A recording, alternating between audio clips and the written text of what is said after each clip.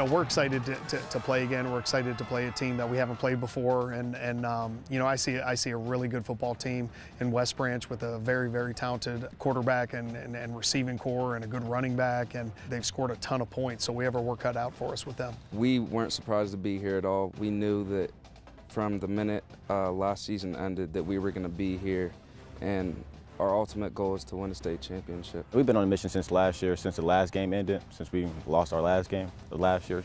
So like after that game, we came in, we wrote down some statements, and now we focus on this game. I remember at the beginning of the season, I was kind of looking forward to playing a game like this. I wanted to play in a big game. I wanted to set the standards. I wanted to see how we are against a team like this. The thing is, I don't feel like satisfied yet about it. I mean, I want to keep going. I want to pave the road for the guys coming behind me. I don't want it to be about just this team. I want to set the road and the standards for the younger guys coming up. It's going to be exciting to be able to go up against a team that's been good for a long time and to do what we can against them. I mean, as long as we can limit our turnovers, I mean, we're going to put points up and win games. So that's what we really need to focus on.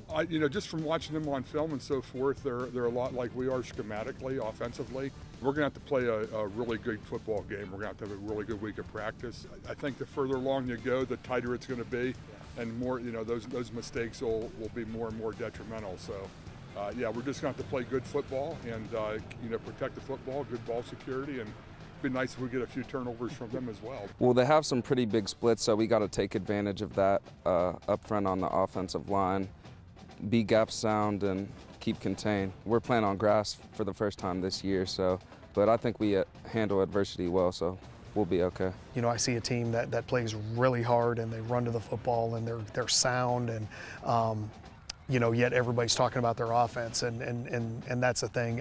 Both sides have my attention, trust me, and that's something. Again, I mean, what we've seen on film, they're going to play us, 10 to 14 points better than what we've seen on film, because it's the third round of the playoffs, and that's what teams do.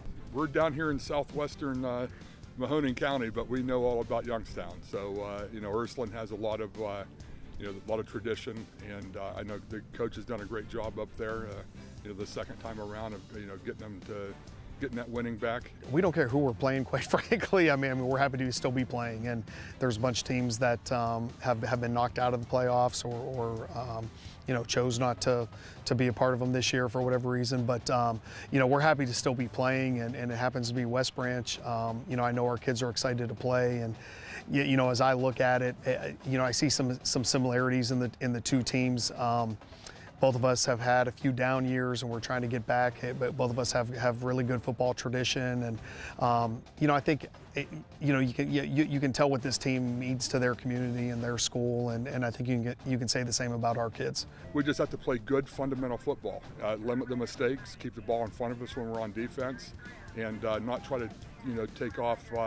Not try to get more than what we can on offense, kind of take what they give us, just be patient. I mean, it's going to be an exciting night down here Saturday.